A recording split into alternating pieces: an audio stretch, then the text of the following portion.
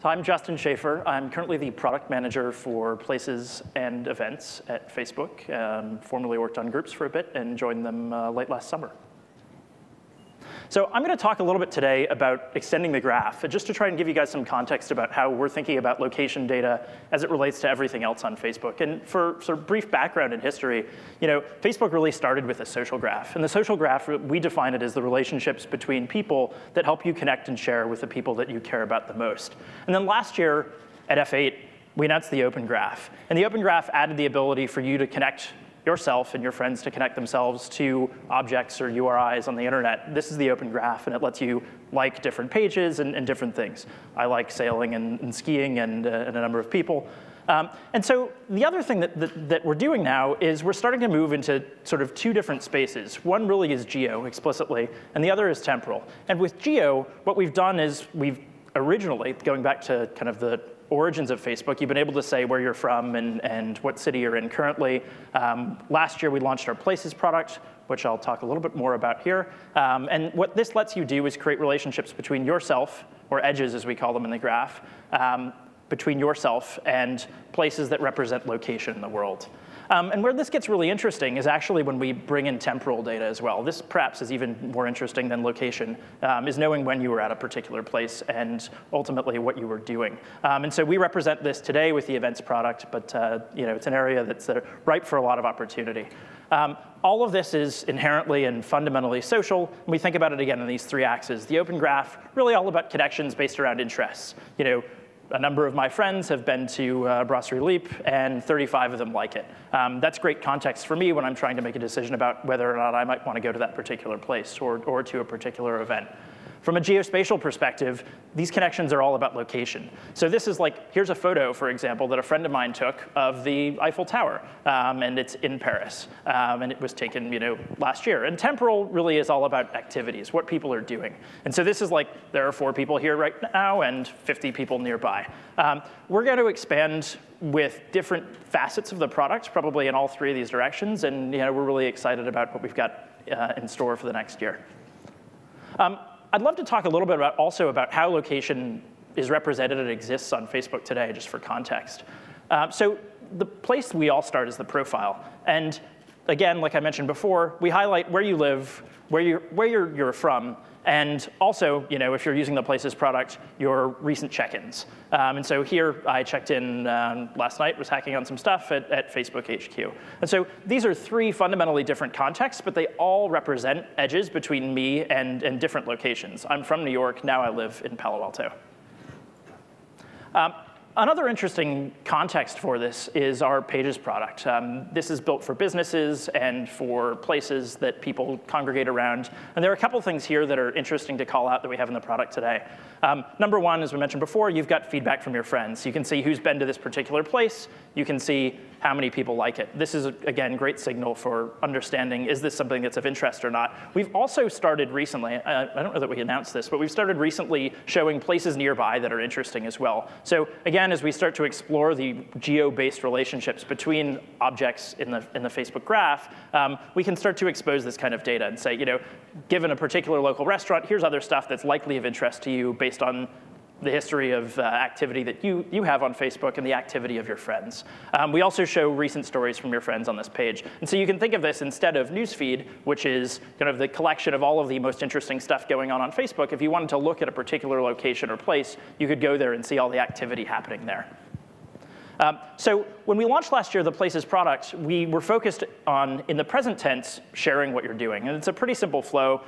We use the same check-in metaphor that you've seen in other products. And we kept this reasonably simple. So you can check in, you can pick a nearby place. Recently, we added events as well. We'll talk a little bit more about that. And you can just check in. And what this does is it creates a story that's not only the text of you saying what you're doing, if you added that, but also a relationship between you and that place, which then gets reflected on your profile and on the place page. And it's great context for your friends. We've seen this used principally as a medium for storytelling. And that's what we're fundamentally the most excited about. This is what happens on Facebook, whether you're posting photos or you're updating your status. People are talking about what they're doing, with whom, where, and using a variety of other relationships. Now, one of the most interesting things that we saw with the Places launch is it really fundamentally actually isn't about where you are. It's much more about who you're with. There's this inherent exchange of social capital that's really exciting. And for those of you who use the product, you've probably experienced this. It's really nice to share who you're with and what you're doing. And where you actually are becomes second order, though it's really interesting context. The other thing people have used the product for really are memories. So if you're doing something interesting, you're telling your friends, and it's nice to be able to go back and reflect on where you've been.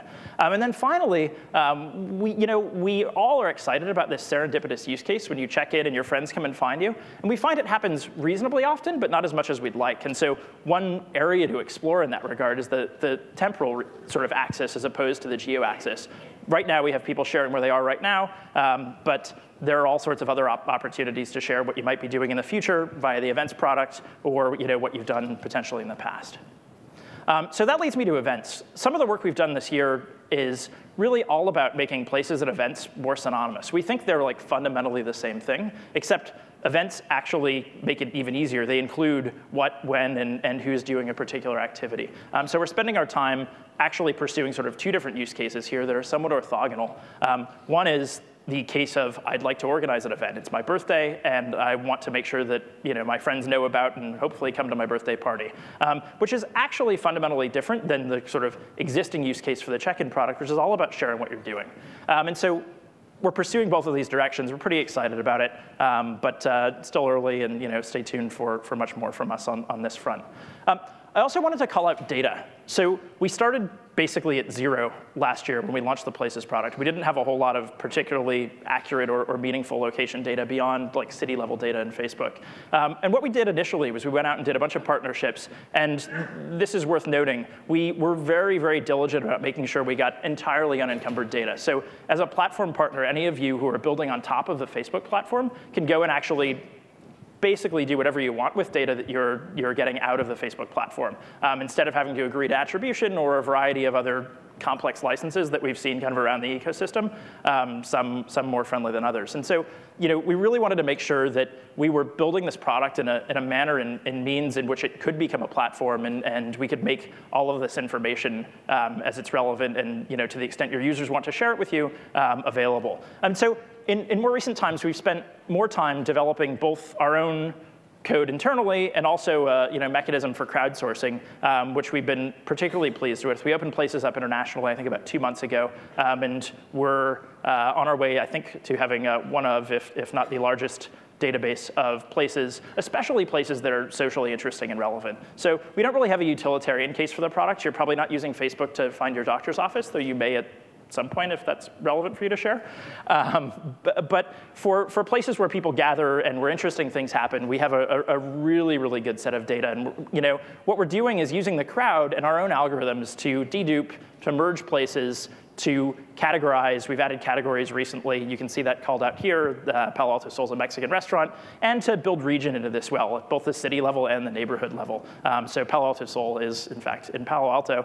And then we're starting to do some work, again, as I mentioned, sort of combining places and events to the extent that we can do that. So just to finish quickly, for those of you who are curious, our team's going to be around for most of the day. If you want more engineering specifics, we have a talk this afternoon, and I'll be milling around. Please come and grab me.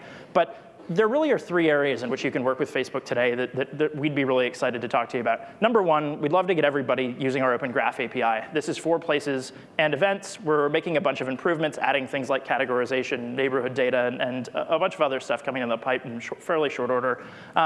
And we're also interested in data. So if you'd like to see a data set that you might have available within Facebook for Facebook users, please come and see us. I think we can find a way to make it available relatively easily and in a good way. And then finally, last fall we launched check-in deals. This is an opportunity for a page owner or admin to actually create a deal which promotes a product or offer when people check into their place. Really excited about these, and there's a whole slew of opportunities for people who are running local businesses or interested in helping them around our Pages product.